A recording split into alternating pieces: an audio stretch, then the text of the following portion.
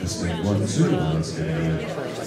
Well, ladies and gentlemen, I need to tell you about this song before we begin, so you know what you're going to hear, because very few of you are going to know it. What we have in today's program. Thank you. So, I am lucky enough to have a wonderful sister. Unluckily enough for me, she lives in Washington, D.C., which is a fair way from London, where I currently live, and also Melbourne, where I used to live. But I get to go and visit her and have a lovely time, and when I do, I visit the Library of Congress. And when I've been there, I have found many delight.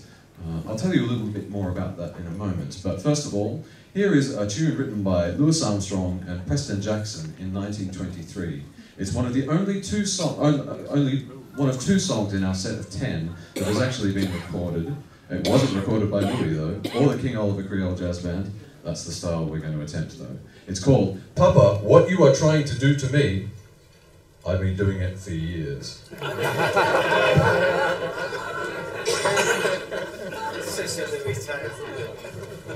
Alright.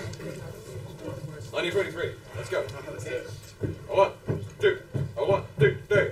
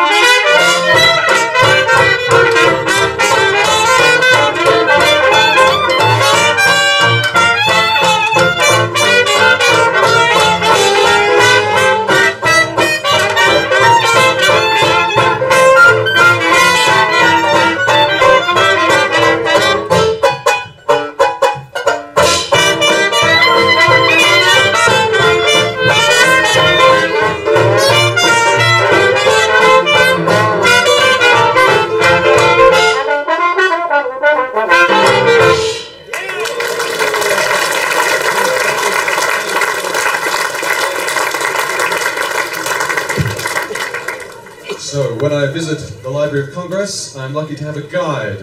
Many of you will have heard the name David Sager. He's even been here to this very spot to play the trombone. David Sager is a wonderful jazz musician. Many of you, if you don't know him, you'll have heard recordings of him at least.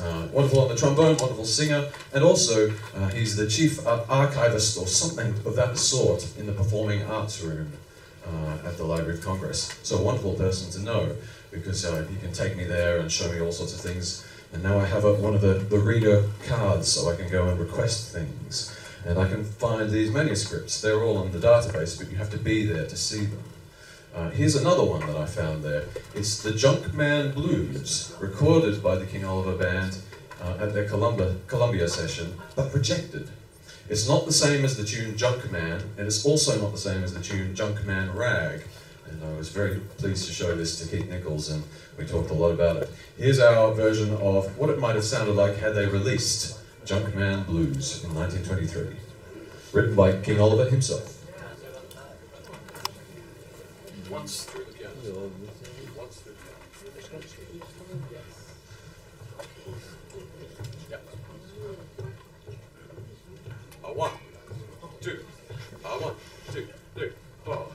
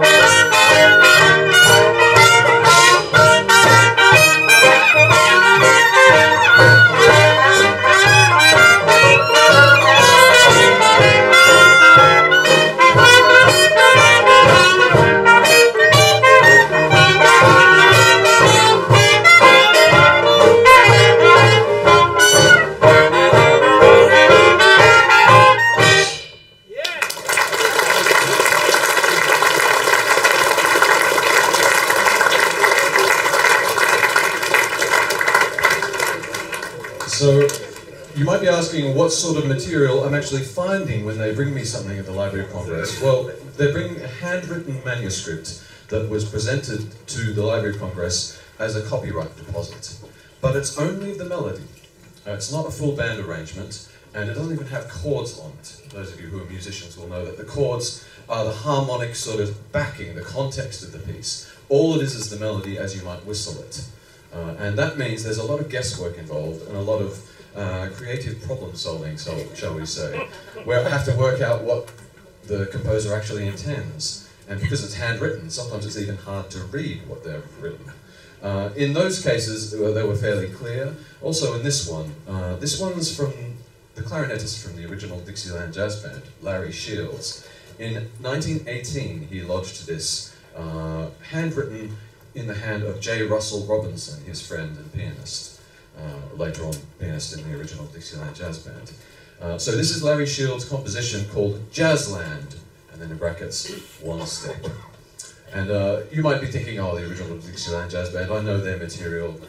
One thing you might not know about Larry Shields, I think it's very interesting, he grew up, if not next door, then certainly within, shouting distance of Buddy Bolden's house. So these musicians in New Orleans had a lot of crossover, and while the original Dixieland Jazz Band's leader, Nick LaRocca, said some pretty awful things about musicians of different backgrounds to him. He was an Italian white American. He was a little bit poo-pooing of anyone else. Larry Shields and others, they really got the influence of people like Buddy Bolden. Anyway, this is Jazzland. We're going to have a pared down ODJB line for this.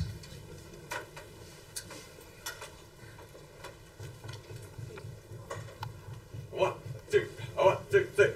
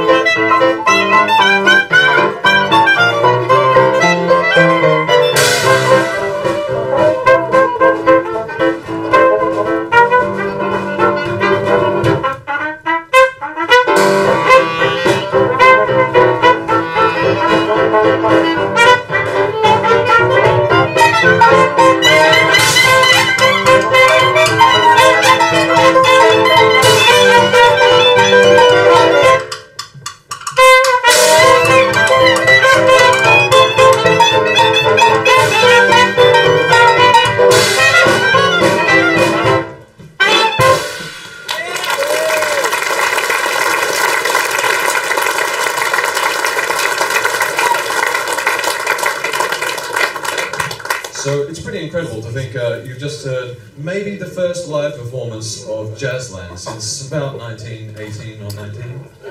They didn't record it, so we don't know if they played it, but we can only imagine that they did. So that was Jazzland by Larry Shields. We're moving a few years ahead to 1924, and here's a composition by Jimmy Blythe, the pianist who worked with Johnny Dodds and all sorts of other great musicians in Southside Chicago. He didn't live very long, and there's only grainy photos of him existing. And he co-wrote this with Clarence Williams, but I think probably you can tell it's mostly his work. We're going to do a quartet version of this, so you don't have to keep looking for the trombone part. And of course, on the south side of Chicago, Well, washboard was the thing in the mid-20s. So Nick Ball's going to come out the front with his washboard and sit on top of that trombone.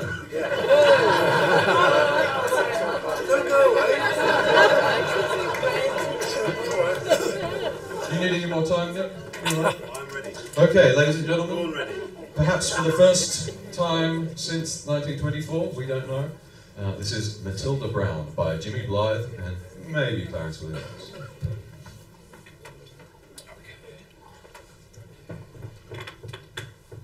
One, two, three, four.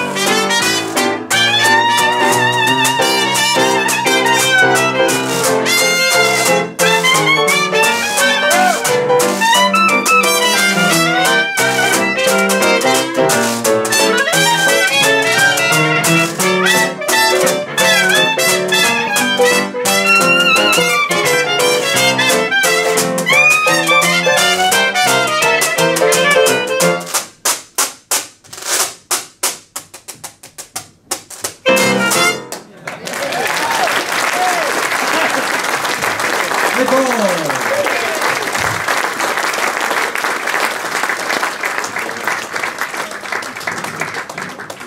So, of the manuscripts I've been able to find at the Library of Congress, one that I was a bit surprised to find, really. You think people like Clarence Williams, Jimmy Blythe, maybe even Larry Shields, they're jazz names who are quite well known. The next ones are probably well known only at Whitley Bay, and they are Anton Lada and Frank Rizzo. And Anton Lada was the drummer and leader of the Louisiana Five. Nick Ball did a tribute to them a few years ago, but an extremely niche group. And who knew that there was a 1920 composition by Anton Lada out there? Well, now we know. And once again, another first live performance that we know of. This is Blue Jay Blues, in the style, not so much of the Louisiana Five, more of the original Memphis Five.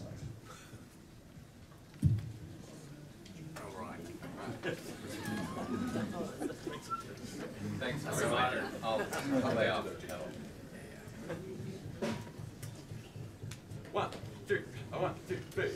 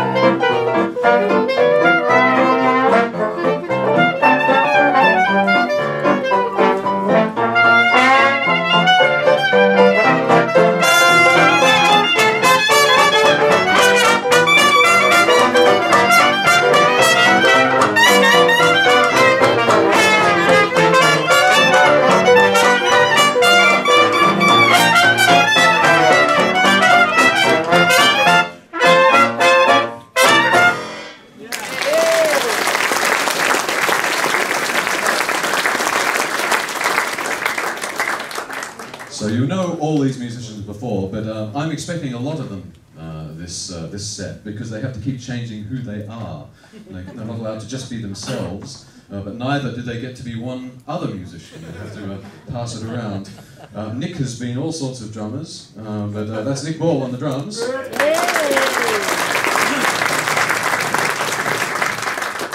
And joining him in the rhythm section, we've heard a little bit of Malcolm Sked, but there'll be more soon. Malcolm Sked. Our extra in the lineup there to the ODJB was the wonderful banjo of Félix Hunot. And we certainly couldn't do this without a wonderful pianist, and we have one here in Andrew Oliver.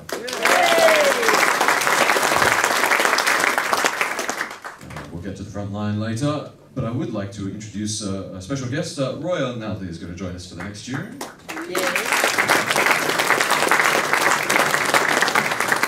So I'm talking about this Library of Congress as if I'm the first person to know it exists. That's, of course, not the case, and maybe even some of you have been there to look for various things.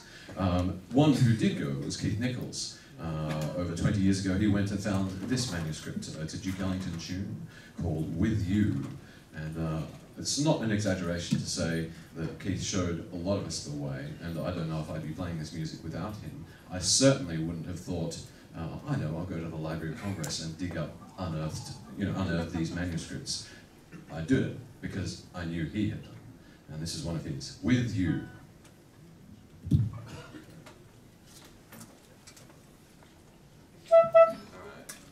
One, one, two, one, two, three, four.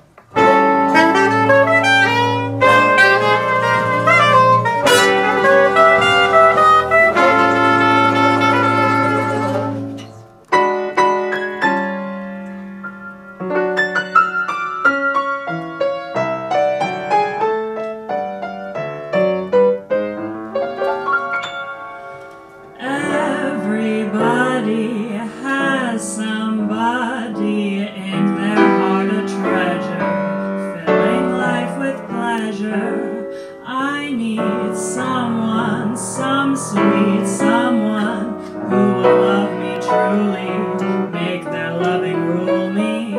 You're that someone, sweet, sweet someone who can make my life worthwhile. With you, all my joys will be completed. With you, every joy is just repeated. We two, in a dream world.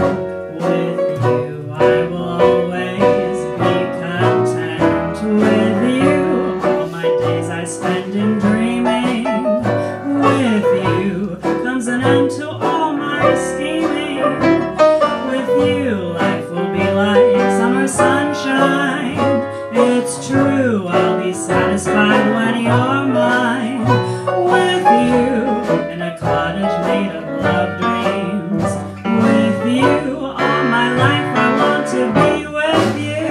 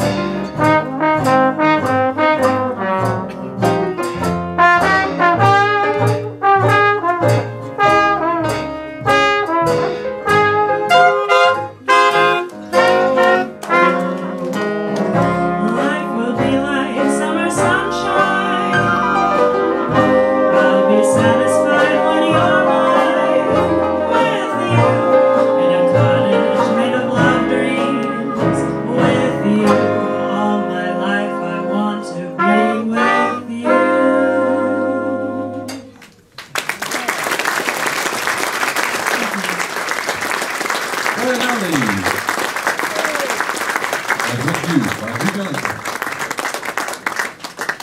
So that's the other tune that you may have heard before within this set. The rest, it's very unlikely you've seen or heard a live band playing them.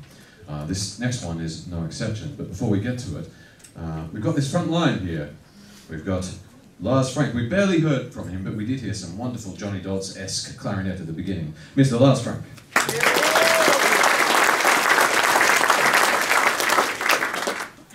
Our trumpet player has been moving between styles so quickly he must have whiplash. It They're no good for my schizophrenia. Yes. Okay. Rico's been Nick LaRocca, which is a worry in itself. He's been maybe Louis Armstrong in Southside Chicago. He's certainly been King Oliver. And now he's been Bubba Miley as well. Enrico Tomasso. And on the trombone, filling in all those different styles, and a lovely solo in that last tune in the sort of early Ellington style, Mr. Graham Hughes. So here's one from Clarence Williams in 1927. He and Donald Haywood wrote this tune and lodged it with the Library of Congress. It's called Harlem Stomp, and this particular tune we've arranged in the style of Clarence Williams and his Jazz Kings.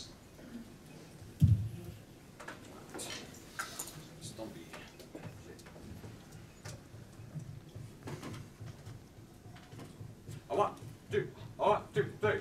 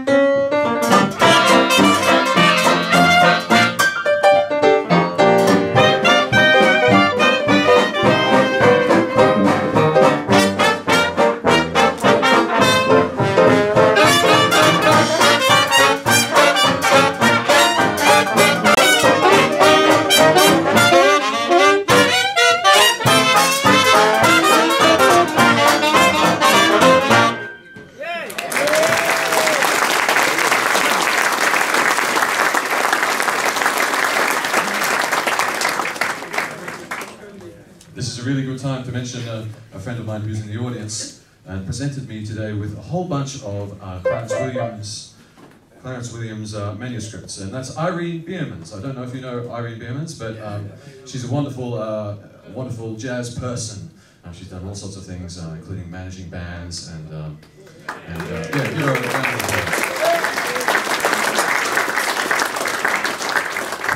I met Irene in Australia when she was bringing the Swedish Jazz Kings out there, and that's when I met a lot of wonderful musicians like Ben Persson. And thank you very much for the manuscripts, Irene. Some of them are unpublished, unrecorded. So there'll be another edition. But we've got a tune here by, of all people, the clarinetist George Baquet, a New Orleans player, and he recorded with Jelly Roll Morton when he was maybe past his prime, but he was supposed to have been an influence on Baquet and all sorts of others. But in 1923, he wrote this very unusual piece. Nick and Andrew and I are going to play it in the style of the Jelly Roll Morton trio from about that era. It's called I've Got Those Shouting Blues.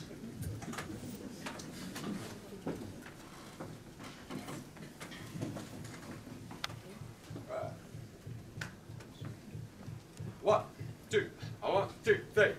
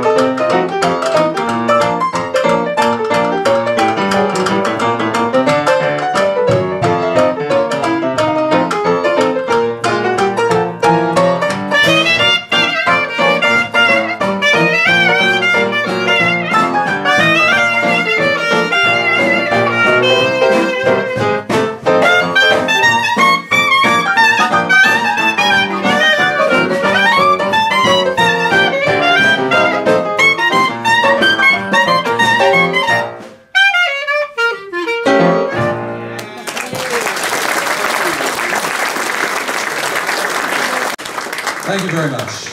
Thank you. So that was I've Got Those Shouting Blues by George Baquet, of all people. And there's a section you might have heard that's quite harmonically complex there. I worked out those chords, and it took me a good month of working on this manuscript of just the melody. And it's the only thing I could find that made it fit. And so I think George Baquet, we have to readdress what sort of a musician he was. You learn a lot from these things, although sometimes you learn how much you don't know. The next tune is called Charleston Man Blues, and it was written in 1924 and lodged for copyright purposes with the Library of Congress by Wade's Moulin Rouge Syncopators. And that was a band with several people in it, really, about 8 to 10 people, and their names are all on the sheet. And it includes people like Teddy Weatherford, Arnett Nelson, great clarinet player, Jimmy Wade himself, I think it says James Wade, and the violinist Eddie South as well. And that's just to name a few. But this is a very interesting sort of bluesy number. It's not a blues, but it's blues-like. So we're going to stretch out on Charleston Man Blues.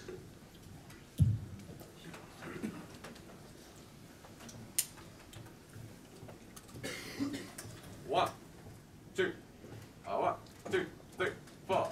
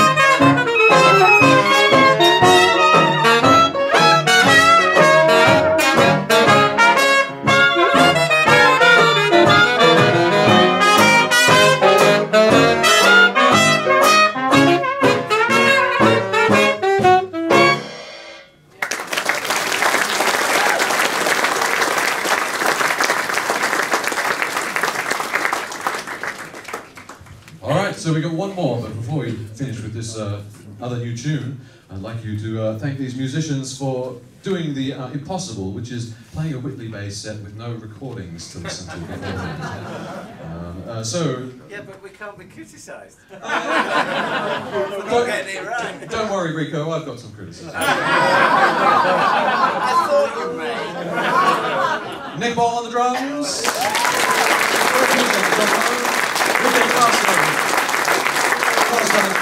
And Roya. Félix Hunot. Michael McQuaid. Sked. Here's one more from Clarence Williams. It's from 1928, on December 19. In fact, it was lodged at the Library of Congress. This is Creole Stomp. Once again, in the style of the Clarence Williams Jazz Keys.